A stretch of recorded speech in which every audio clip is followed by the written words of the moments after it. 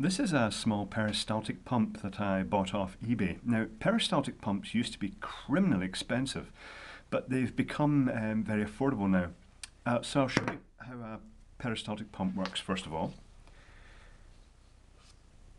A piece of silicone tubing, that's the stuff, quite springy and soft, is passed between a wall and a central roller with three separate rollers on it. And this rotates, and when it does so, it pinches the silicone tubing and forces the liquid or whatever's inside it round and pushes it out the other side. Now, there's a few advantages to peristaltic pumps over ordinary pumps. The first one is that the fluid that's being pumped does not get contaminated in any way, like it would with an impeller-driven pump, because the fluid never leaves the pipe, it's pumped in situ. The other advantage is that it's very, very accurate. Because it really pinches this tightly, if you turn that a very specific number of turns or distance or run it for a certain length of time, it pumps a very precise amount of liquid, and this is why they're used as dosing pumps in various applications like medicine, the laundry industry and dishwashing industry, and fish tank dosing, and just loads of applications where you want to precisely measure liquid out. Another place they're actually being used recently is automated bars, where they can mix cocktails by pumping different cordials and rum and vodka through different pumps. So it's all quite neat. So this one came from eBay. It cost about £10, including shipping, and it's really modular. If I squeeze in these little side grips, it slides off this shaft. This is a 12-volt motor. I believe you get 6-volt ones as well, but this one is a 12-volt one. And this whole module comes off the front, so you could mount this on a panel and just clip this completely off the front to replace it or maintain it. And then this is where it gets a wee bit fumbly for someone with my size of hands. If you then unclip this, it lets you open it completely to change the pipe or maintain or whatever, or clean things out. Occasionally the pipes do need changed. Now, what I really think is quite smart about this one, you can see inside, you can see the three rollers and the pipe being pressed against the outside wall. What I really like about this one, I'm just going to pull it all out here. You can see that to change the pipe, all you need is it's just an ordinary bit of pipe in there.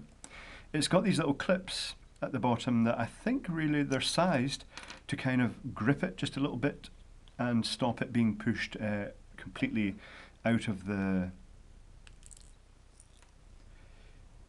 pump as it rotates.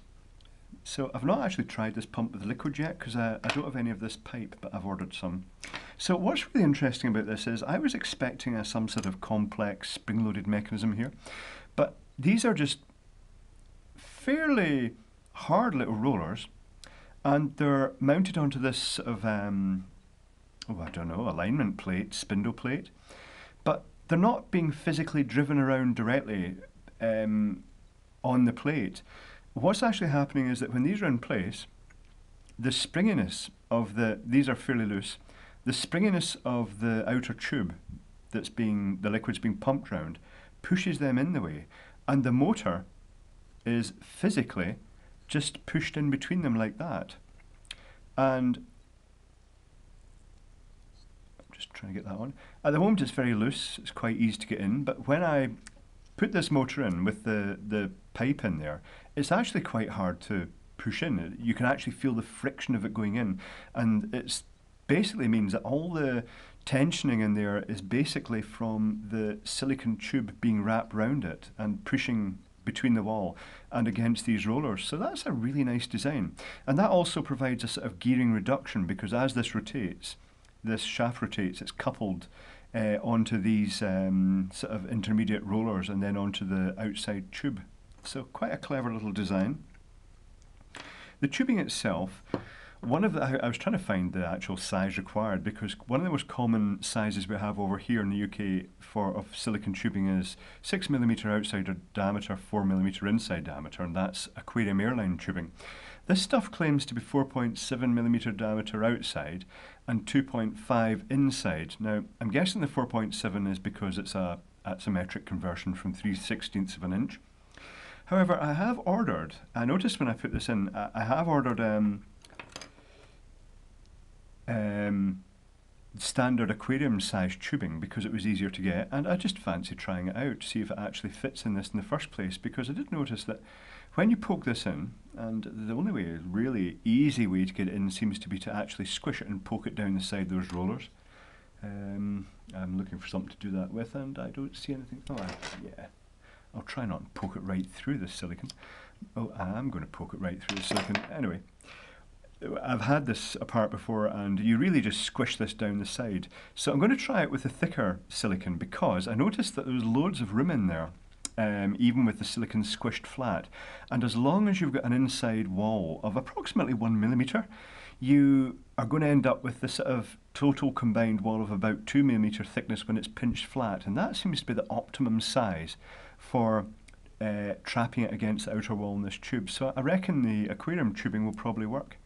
So yeah, this is really quite a neat little thing, and as I say, at £10 for that, that's probably about $15. That's really, really good value. So I shall get the tube's already ordered. It's in the mail, so I'm going to have a wee play with this when I finally get the tube.